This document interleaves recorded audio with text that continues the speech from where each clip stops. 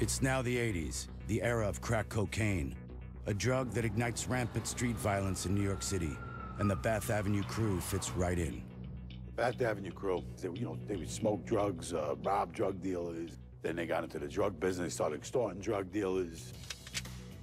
We were doing bookmaking. We had the cocaine business on Beat Biz. We had the pop business. We were stealing cars. I was doing banks. I was doing burglaries.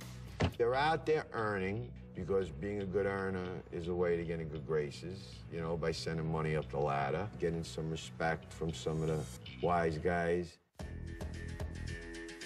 So the Bath Avenue crew was a family as associates because they were good at their jobs. And the job of an associate is to earn money and to engage in violent acts when they're needed. And this group really excelled at both. They were a gruesome bunch.